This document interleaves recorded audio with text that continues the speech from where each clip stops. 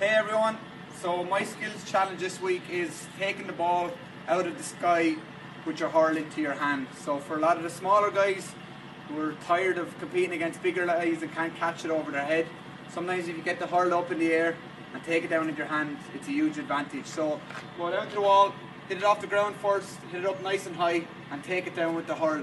Make sure you get off the ground though when you're taking the ball down. So here we go.